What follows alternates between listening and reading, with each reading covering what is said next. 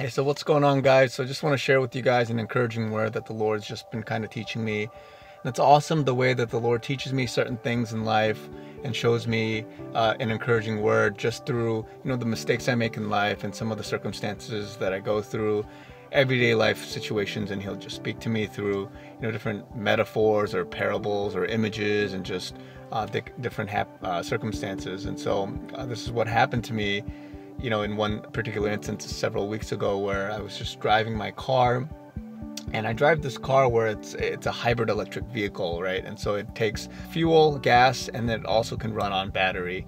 And it's a plug-in electric vehicle where you have to charge your car. And so, if you have a wall charger or whatever it is, you charge your car and you can run it fully on battery, and you can also run it fully just on gas, or you can have a mixture of the two where you can have 50, 60 miles per gallon or whatever it is. And so the car I have is a pretty nice car. I use it for business, I use it to rent out to people, and I have different purposes for this car that I use. But on other instances, I can use it for my own. And so with this particular car, I have a garage at home, and I have my own personal charger that I use, and I just plug it in to charge. And on one particular instance, I was driving home one day, and I remember just coming home from doing a bunch of errands, and I had a bunch of bags and just different things that I had with me that I had to take inside. And so in the process of that, I was gathering all my stuff, I was putting it all together, and I was just rushing inside because I remember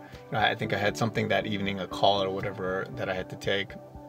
But regardless, I ran in and just had all my stuff, but I forgot to charge my car, and I didn't realize that until the next morning, when I had to, after I got ready and whatever I had to do, I came out. And basically whenever I go somewhere, I basically get there either just in the nick of time or just slightly early. I never really go somewhere super early. And so on that particular day, I had to be somewhere by a certain time. And I remember coming out, looking at my side charger and realizing that I didn't charge the car overnight. And so immediately I thought, oh no, like I don't have any battery. That's okay.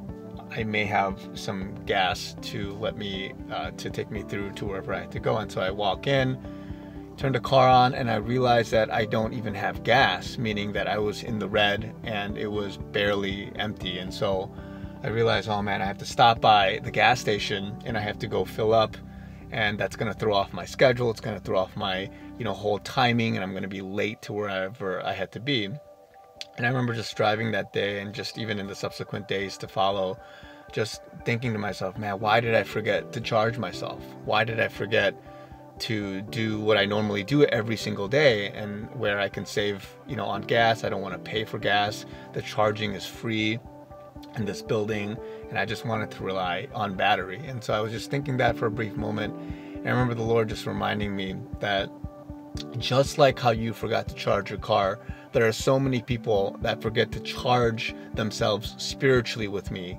And if you think about what that means, God desires and yearns for people to have a relationship with Him. And just like this car that needs gas, it needs fuel, you and me need fuel. We need gas, and that comes from an intimate relationship with the Lord, where you are studying the scriptures, you're having your devotionals, you're having your quiet times, you're intimate in prayer.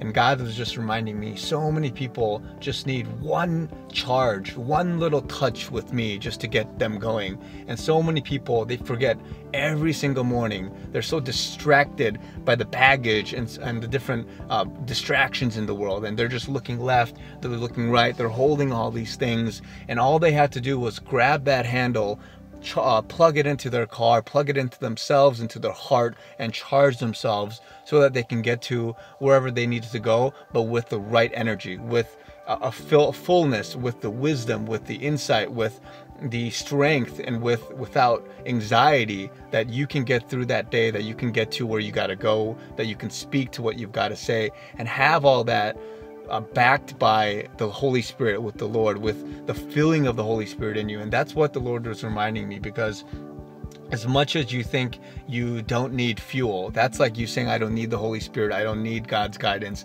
I don't need these things. And so many of us are just running on fumes. We're running on empty. We're running with the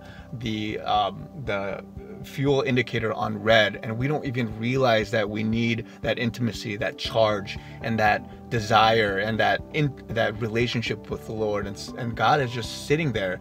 He's even holding that charger out to you and just asking you to embrace that, just to take it and just to plug it in just for a little bit. And some people just need one charge, even one devotional, one Bible study is going to get you filled to such a degree that it's going to encourage you. And of course, God would want you to do this on a daily basis, but some of us have forgotten just to even go to church. They forgot to even watch a Sunday service. If you guys are at home, you forgot to do that quiet time, that devotional that very day, and you don't even realize it, but it's throwing off your entire day. It's causing you to have anxiety. It's causing you to move left and right instead of going straight on this road, and you're running your car on an ineffective way. You're dragging your tires. You have you're basically pulling or pushing your car in manual, and you don't even realize that spiritually that you need to have what would be just an intimacy with the Lord. And so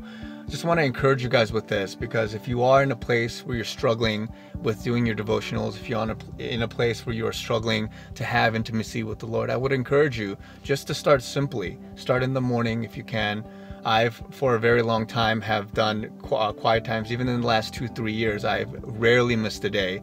Every morning I get up and I say, Father, I cannot do anything without you first. I get up, I flip over on my knees, and I get on my knees and I pray. And I have such an urgency and I have such a desire to make sure that I am charged first and foremost with the Lord.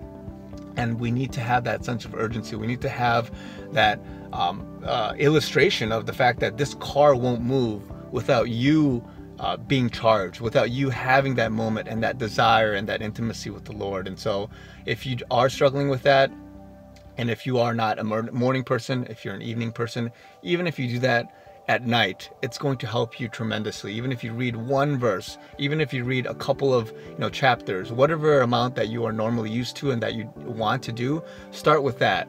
And if you can, pray 5-10 minutes, pray a few minutes. I have several videos that I have up already now that are devotional with me videos, and maybe you can, if you'd like, you can play those things to help yourselves out. But the point being that we cannot get it anywhere without you being charged, without you having an intimate relationship and a desire to be rooted in Scripture. And so that's what Psalm says, right? So those who are planted by streams of water, and you need to be in that water, the water and the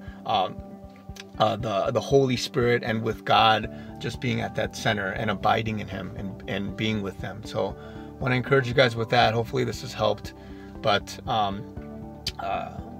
yeah, so we'll pray for you guys. Love you guys, and until next time, I'll talk to you guys soon.